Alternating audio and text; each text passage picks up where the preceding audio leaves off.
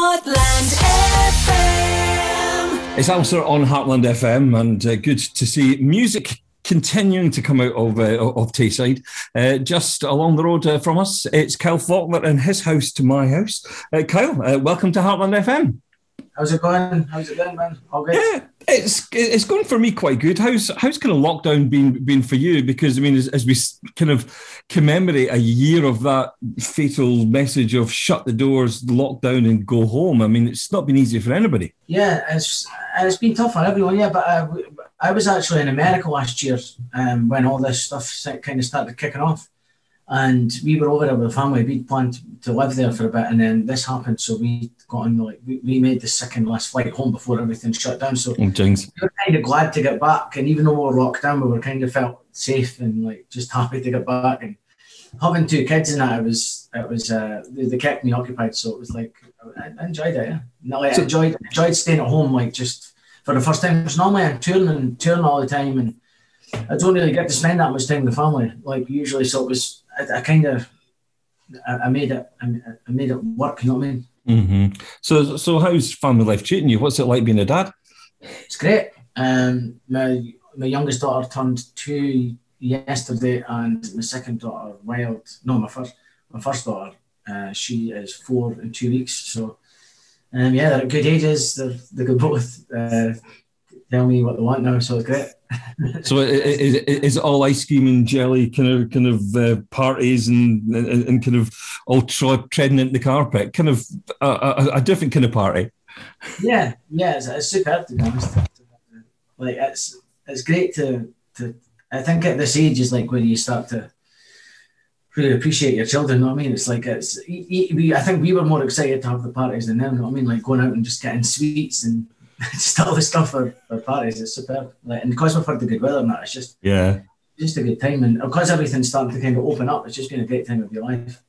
Did you find it kind of difficult, during that time? Say you spent the time with the family, which is great, but what about the kind of creative process? I mean, were you able to still write music, do music, or was that kind of put as a slight sideline during this time?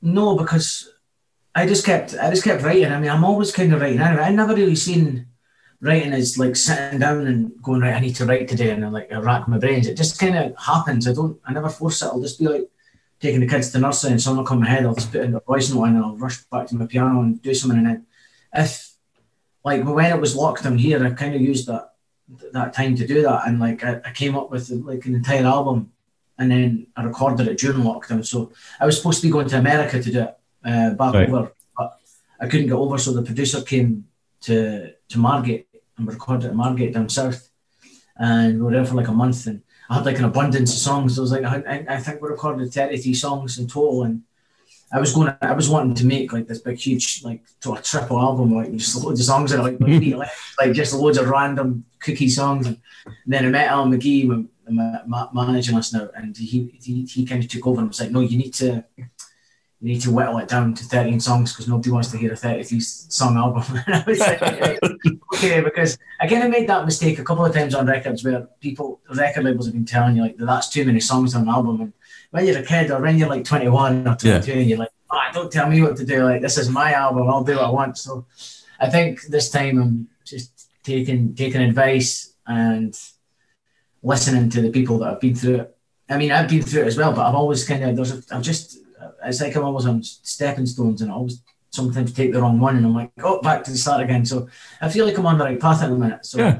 So what happens with the other 20? Are they kind of left for another project? Or are they kind of just put to bed? I mean, will they see some online stuff to do with them? But what do you do with these other 20? Well, normally when we do an album with a viewer, or if I've done anything else before, we normally have maybe 5 or 6 songs left, and they'll either go on the Japanese version of the album, because the Japanese always get more for some reason. I don't know why. The Japanese always get more, but we always have to give extra songs for Japanese editions, and I think that'll probably be what's happening with some of these. But I think this time we might release a sort of a B-side record or just continue on to, because by the time you've recorded them, by the time you go to do the next album, you don't really want to just go, right, I've got some left, let's just put them on there. in a new frame of mind, you're like, right, I'm ready to go again. So let's do it. You know what I mean? So what got you kind of up and vibed out for this album? Because I'm trying to think of the words. Is it rejuvenated? Is it a kind of conscious new direction? It just seems different, but a really good different. How did you approach it?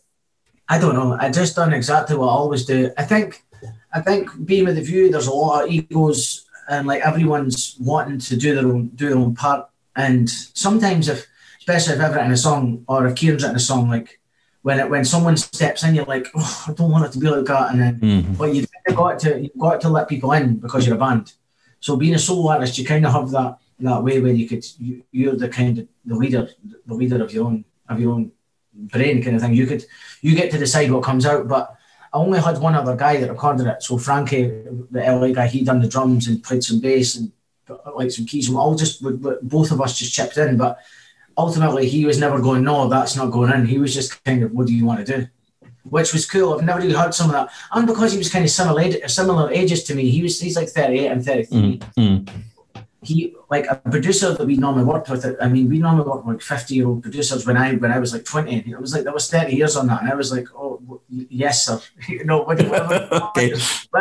Yes, Mr. Youth or Mr. Owen Morris or these big, huge producers. But I think with this, it was just kind of like two guys just sitting in, and it was just like, we were just like playing music and just going, what do I want it to sound like? And just going, yeah, let's play that snare 16 times and get that super whack on it. You know what I mean? It was just following what it needs. Like at the time, we had all them songs, but if I was listening to what was on the radio at the time, I would have been like, oh, it needs to sound like that. So I think that's when people actually hear the album, they'll be like, oh, there's a few different sounds that don't really match up. But I think once you hear it on a whole, like fully, you start to, like a few times you realise that it kind of connects. And there's a few connection with lyrics and stuff as well. It's kind of a theme. There's things that you'll realise from like the 11th song that's connected to the second song and so forth. So there's wee Easter eggs put in there and stuff. You know what I mean? It's cool. It's always good because when I was a kid listening to music, I was always like, what does that mean? How could that be? Like, and I would just pickle my head for years. And some songs I'll do. So I thought, just like you could change a song from just putting he or like rather than she, or just put yes rather than no, and it becomes something completely different. You know what I mean? Oh, bro. Was it written just as a project then? You know, the kind of whole album, the story. You say the songs are interconnected. You said you didn't sit down to write it start to finish, but where did it come from? What's the inspiration? And what did you get out of it? There's never really, even though the songs connect, there's never a theme at the time. It's like if you start writing a book and then you're like, where is this going? You don't know where it's going to go until it's finished. And then because like at that time, whatever you're thinking, you won't even notice it. But it's like your subconscious will be like sort of spewing out whatever's on your brain without you knowing. And sometimes you go, oh, that's why I'm saying that lyric, because of that. And sometimes I've just written what's came off straight away, and I've said it because I think, oh, that just sounds good. Because I'm trying to get it out quick when I'm playing the piano or the guitar. And then at the end, I'll go, wow, that's deep. That's really deep. And I don't know where it's come from. It's like, sometimes I think it's like my parents in heaven, like dropping me lyrics in little parcels from heaven for us. I'm like, oh, cheers, I'll have that, man. Keep them coming, mate. Stress Ball, I've got to say, on a first listen, I was hooked.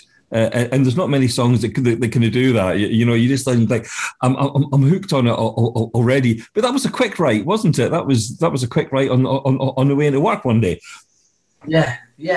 So the night before, I was working with Justin Stanley, who's a big producer there, and I told him I had 3 songs written, and I was in the taxi the next morning. I was like, I had nothing, and I was like, but he was like, you don't need to come in with anything, but it would be good if you had something. And I came in, I was like, oh no. So it was just like, and I was listening to Motown at the time, and it was like, bam, bam, bam, bam, bam, bam, bam, and I had that in my head. So I wrote the Motown piano like bass thing, dan, dan, dan, dan, and I just hummed that on my phone, dan, like that thing, and then I sang the chorus straight away. That just came like, baby, I could be your stress ball, and I wrote like wee notes at it, really, really, really high, so like the stress. So when you get rid of the stress, high, and then. So that was when I went in, I was like, and just audioed the chords, just bang, and he was like, oh, brilliant. So he went, he's a drummer, so he was like, and And we just started jamming it out, and it was great. It wasn't done like, and even then, the lyrics that came out were on the spot. So there was I thought there was no thought, and then I just had to change a couple of lines at the end, and it was perfect. You know what I mean? Is it about you being stressed, or is it about you being the recipient of somebody else's stress? I'm the recipient, yeah. Yeah. Just I thought it was a good sentiment, you know what I mean? Like whatever's going on, no matter what, you could take out on me. I'll be that guy. You could, you know what I mean? It's good. The video was good. Where did you record that? That just looked like a huge bit of fun, smashing up the cars and all that. That was good fun. That was a childhood dream, to be honest. Was it? I've not really held a lot of baseball bats, but when I have held a baseball bat, I've gone, I wonder what it feels like smashing a car. And I've never really, to actually do it was pretty cool. And we'd done it, and there was a program, I think it was on Channel 4 years ago, called Scrappies, and they've got a big scrapyard in Bolton. It was completely legal, but it was all, we had to get tested before we went and done it and stuff, and it was all socially distanced. But we went down there, and we were there from like 6 a.m, and within the scrapyard, and they were like, "What car do you want to smash up?" And I was like, "Oh, any car." And they were like, "Yeah, we've got you these tools." It was like a Tarantino movie, like just like ching. It was like, "Oh, there's a sledgehammer, there's this, there was many hammers, there's everything, like baseball bats, wrenches," and yeah, it was just they were like just smash the cars. But there was actually we went through like a number of loads of stuff. Like at one point there was a guy behind me, and he had like a big one of these things. He was trying to get metal, but I had like no PPE at the time.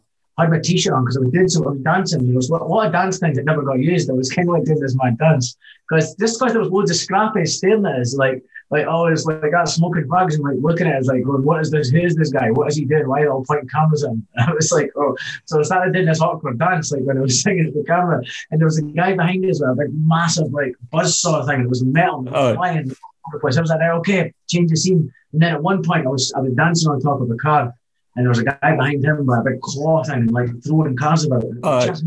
It was like, in my head, it was right next to my head. That was probably Okay, so coming up, the album coming out later on this year, has it been kind of it's been frustrating kind of holding on to that for so long, but I know it's been difficult.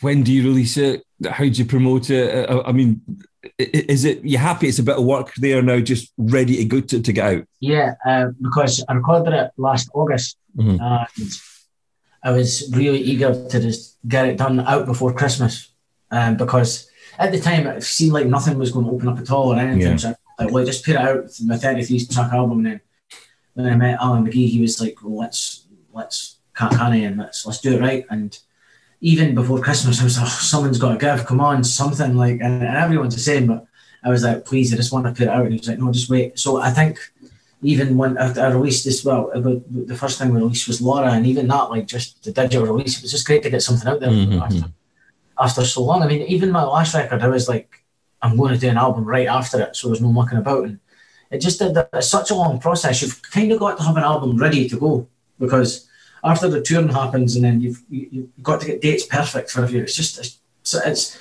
not as easy as it looks, for people that think, "Oh, where's the album? Like, where is it? I'll be waiting for ages."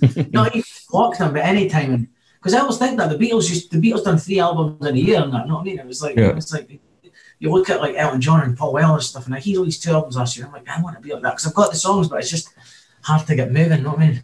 I suppose they've got to be the right songs, because you could do it wrong by not putting the right songs there. And second solo albums, I've often heard that second albums are quite difficult, because you got the legacy of the first one, but what do you bring out for the second one? But this certainly sounds like it's different, and there's a lot of anticipation for it. I mean, I got really good feedback from my first solo record, but I produced that on my own, and it was the first time I'd ever done that. And I think this kind of feels like my actual first whack at a solo career. Do you know what I mean? Like the last time was like just filling gaps of not being with the View. I loved the songs on it, but I feel like the production could have been a lot better. And this time meeting Frankie, the producer, I just think like this is a force to be reckoned with, this record. I think it's like some of my best work. I really love it. Good.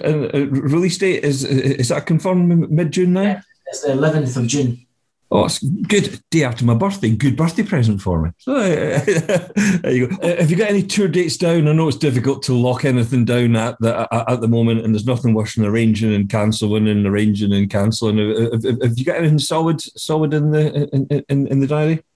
there's a couple of things that are solid, but they're not being announced yet. So, all right. But there was a phone call from the agent yesterday, so there's some stuff burning away. But all this, I need to find out for myself.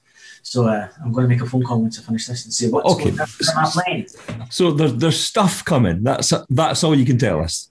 I mean, if there wasn't stuff coming, I'd be like, I'd be going mental. But there's stuff coming. Yeah.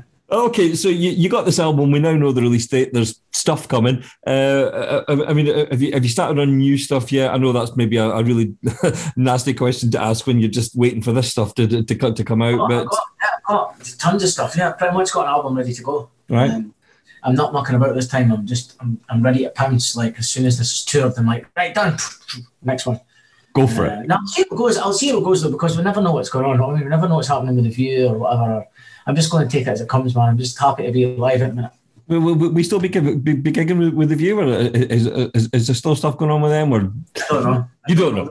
Yeah, in the future, definitely. In the future, okay. Listen, can I wish you all the best? It's been great chatting to you. You seem to have a really new lease of life, a real positivity about you at the moment. This kind of really kind of funky music. I'm going to call it funky music. I don't know if you want to get described as funky or not.